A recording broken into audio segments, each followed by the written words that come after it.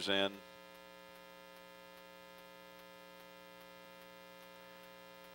Michigan Mitch, 7-2. Last load, Ellis Creek. They're all in.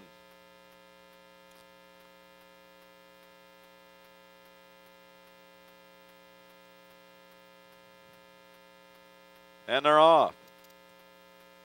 Diggitry broke sharply. And the favorite moves to the lead. Running second is K.O. Frankie. On the inside is Wear a Brave Cyclone. Between horses, Devious Dennis and Michigan Mitch. Or make that Ellis Creek will go 3-4 wide into the clubhouse turn.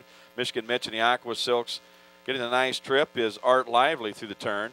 And Preston Native Cat is the trailer, already 12 lengths off the front runner. And it's Diggitry and Damon Leeds saying, catch me if you can. He's put almost 3 lengths on the field. Wear a Brave Cyclone's chasing second.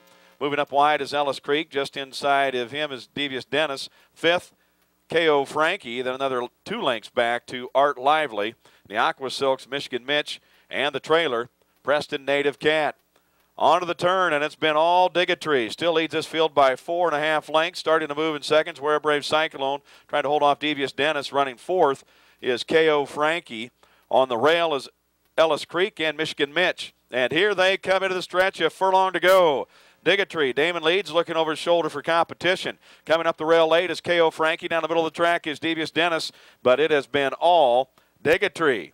Diggitry wins this one easily in hand by 4 lengths. Close for second. Up is K.O. Frankie. Third, Devious Dennis.